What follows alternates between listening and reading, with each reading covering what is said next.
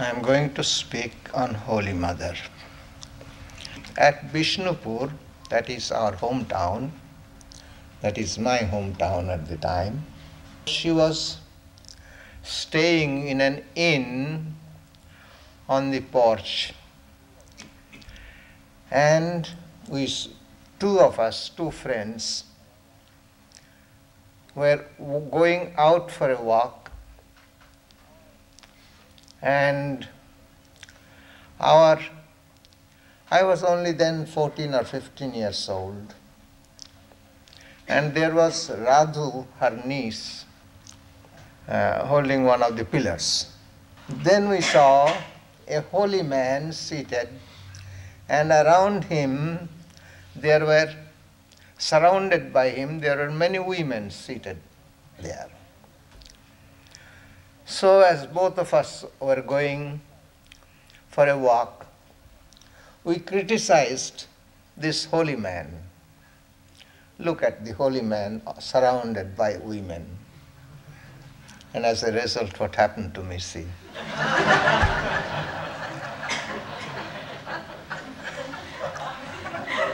Then we came back from our walk.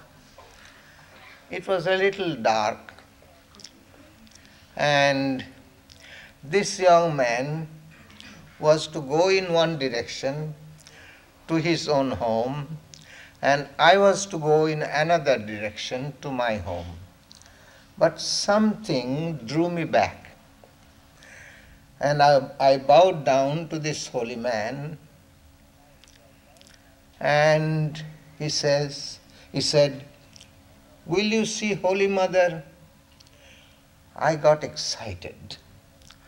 I said, "Holy Mother, you mean Paramahansa's wife?" "Yes." Then she was right there. And so I touched her toes. You see, we do that with our fingers.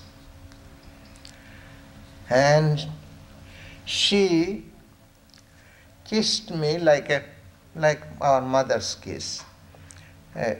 Take the fingers our fingers here on the chin, and then she puts it on her lips. And then she said, "Son, haven't I seen you before?"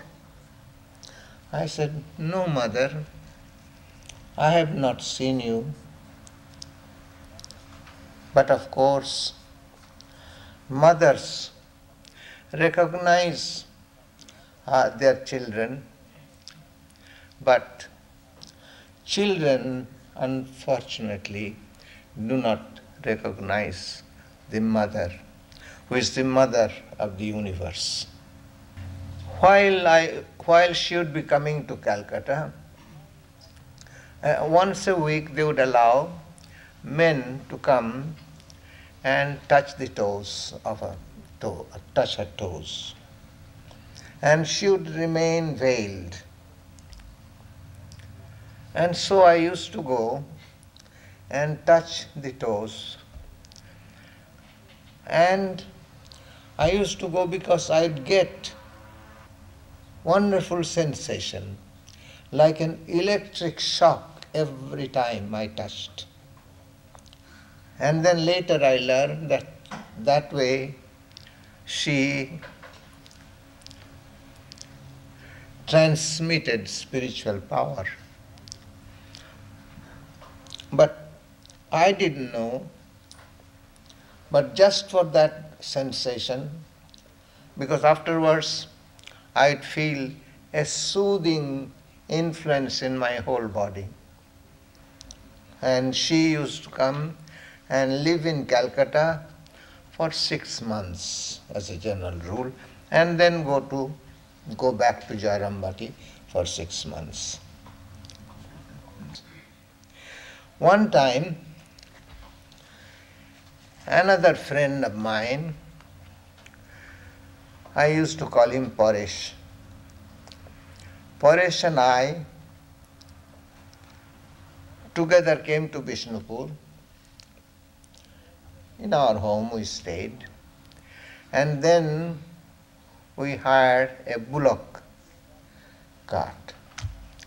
And then in the morning, or it was rather late that we arrived. And she told her attendant, Rashbihari, and from him we learned that Holy Mother told him that two of Rakal's sons are coming. Keep some food, save some food for them. We did not write to her anything, nor there was any telephone, but she knew. And then, like a mother, she served us food on leaf plates. And she sat by us and asked us if we like this food, just as our mother does. If we like this, then should give more. So that way she fed us. And I remember still now that I have never eaten such food in my life. It was like nectar. I still remember that. When we left her, she stood by the door and kissed us. And as far as she could see, she kept on looking at us. This was the custom that she had with everybody that used to go to her. While we were students in Calcutta, they gave word to us that Mother will be coming to Belur Math and they need volunteers. So many of our college boys went and we stood in rows at the Belur Math, and then Holy Mother was carried in palanquin up to the gate, and then they had a chair prepared for her, and 4 disciples of Sri Ramakrishna, Maharaj Swami Brahmananda, Swami Sarada, Swami Prabhavananda, and Swami Shivananda. They carried her. And then Maharaj gave order that nobody should bow down before before Mother at that time. But we saw Khoka Maharaj, Swami Subodhananda, he just rolled on the ground. And then Maharaj said, "Who is that? Who is that?" Then of course Khoka Maharaj in the meantime disappeared. And so she was carried by these 4 Swamis upstairs to the shrine room, and of course I believe she was worshipped at that time by these disciples. One thing I know, that while she was living, she was worshipped by hundreds and thousands of people as a living goddess. Then another very interesting story I know. I don't know if these are published at all. I have no idea. In the Udbodhan office, while Holy Mother was there, you see, there was a place downstairs. That was the Udbodhan office. And upstairs was the place for Holy Mother. There was a bedstead. And then on the other side of the bedstead, there was a shrine. And she stayed in the shrine during that time. Now, I'll tell you how Swamiji Maharaj and Swami Yogananda, who was her attendant, how they would touch her feet. Swamiji would dip himself in the Ganges 6-7 times. He thought he was not pure enough to touch her feet. And Maharaj would go and just like a little boy has done something wrong and afraid to approach mother. And so he would compose himself first. Hello Radhi, how are you? And then would go and bow down to mother and would try to come away. Then, but mother would say, Rakal, sit down. And Swami Yogananda was her attendant. He would not even touch her feet.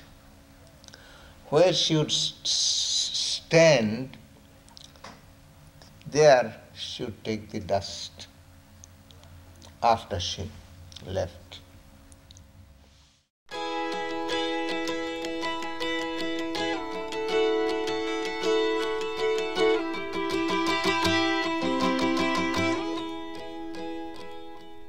With loving arms you tenderly embraced those who sought your love. With soothing voice you spoke to those who came near for comfort's sake. You welcomed all with open arms and made them your very own, and never turned away a weary soul from your open door. What a blessing to have seen your face. What a blessing to receive your grace. If only we had known you, Holy Mother, Holy Mother.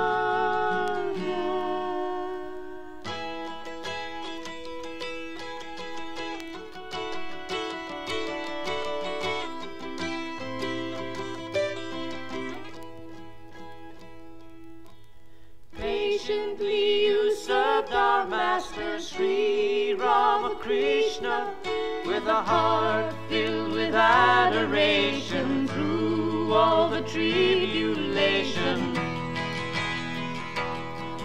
You welcomed all with open arms and made them your very own, and never turned away a weary soul from your open door. What a blessing to have seen your face. What a blessing to receive your grace. If only